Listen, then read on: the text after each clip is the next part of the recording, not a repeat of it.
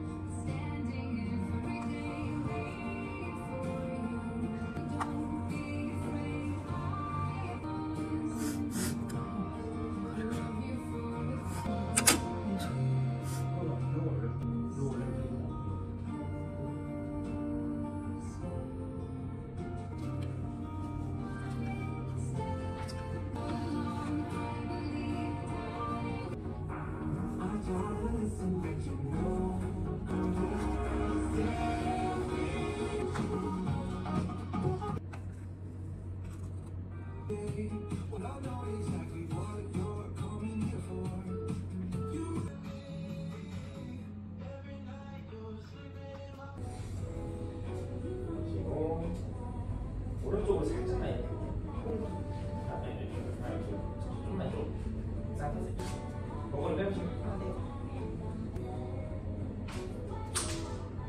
한번 지어주시고요. 하나, 둘, 거기 살짝만 이렇게. 코인데 저기. 맞아.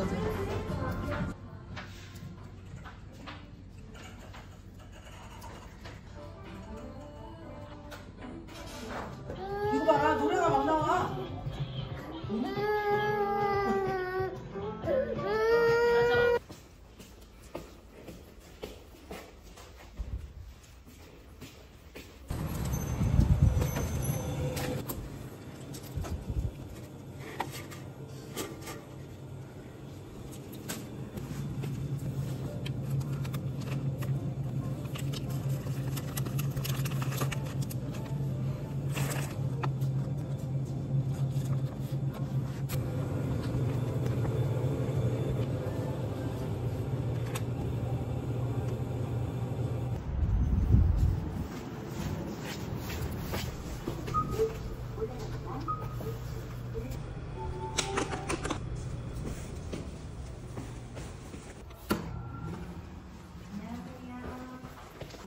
텀블러 찾으러 와가지고.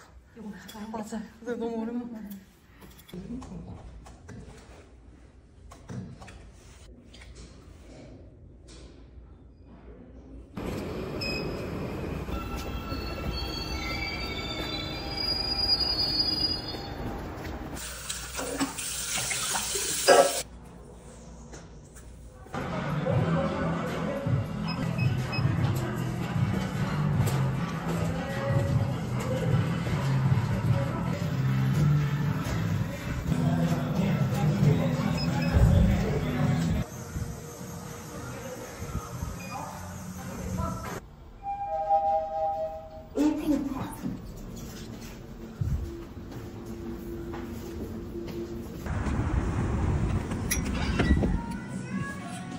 엄마, 나 이제 끝났어요. 집 갈게요.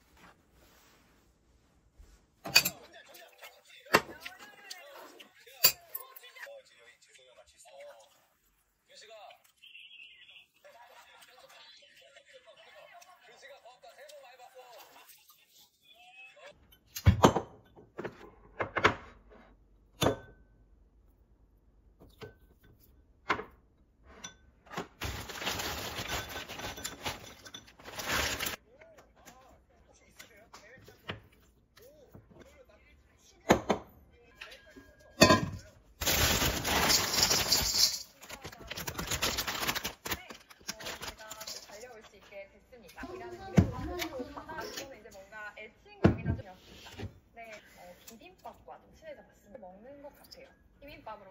어머. 자, 세 번. 머리 디자인하신 검은색으로. 너왜 머리 다니? 아 이거 안 돼. 이 정도는 잘. 일단 달았잖아. 아니야 수능이 상. 내가 그냥 몰랐지. 아니 네가 왜 몰랐다? 들어가봐. 치는 분들이 약간 기대치에 좀. 맞아요. 내가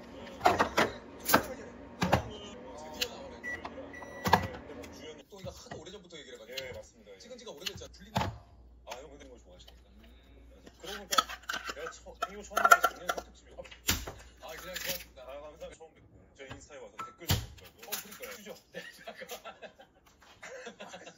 아가씨 어떤 역할 하는지 기억나세요? 제가 포졸인데 양말을 벗으니까 양말이 필요해. 발을 자를 것 같아요.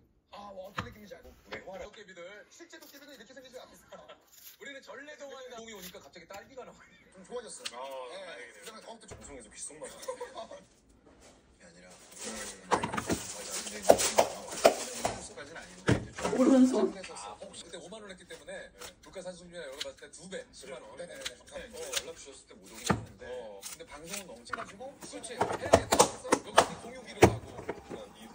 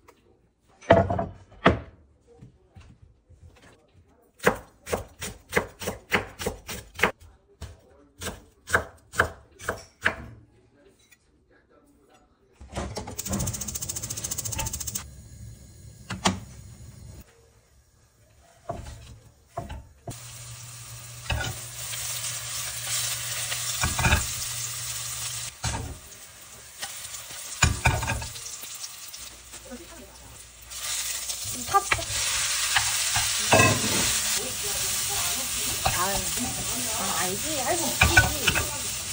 맞아요.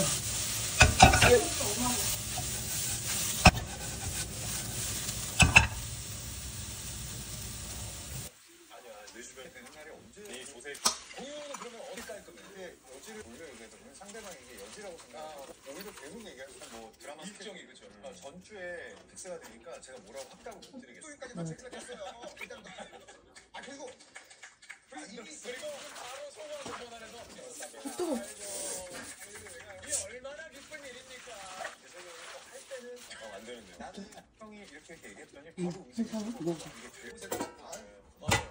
그래서 제가 얘기했잖아요. 각종 집안 행사, 어떤 뭐 사소한 책임되죠. 고양이 생일에 유재석을 쓰기 너무 다른 분한테 뭐 하는 건 좋지만 무조건 형 오늘 청소니 정말 맛있어. 잠깐만, 이거 안주 만들고. 짠. 짠.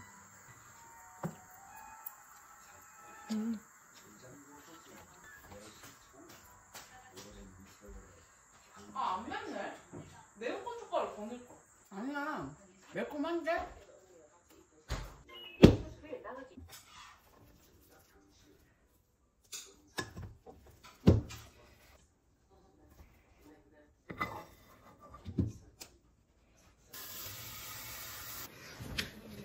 손흥민이가 누구, 이강인이가 누구야?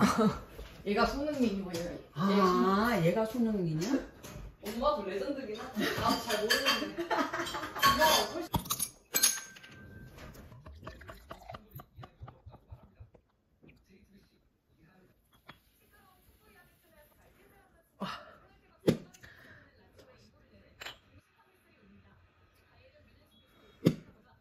이건 어때?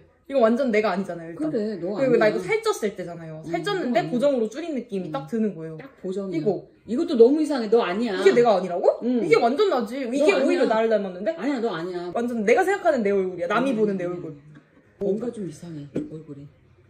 원래 여권 사진 이상하게 나오잖아요. 이 사진 엄마 하나 가져야 되겠다. 너무 예쁘다. 머리 색깔도 너무 예쁘고. 근데 머리색이 진짜 예뻐요. 그래.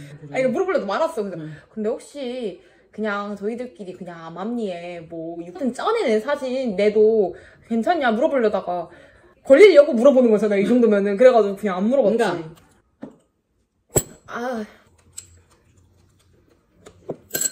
이번이 제일 잘 나왔어요. 너무 마음에 들어. 나도 이게 제일 마음에 들어요. 아 진짜 저번에 그거는 아주 귀신 것처럼 너 같지 않아가지고.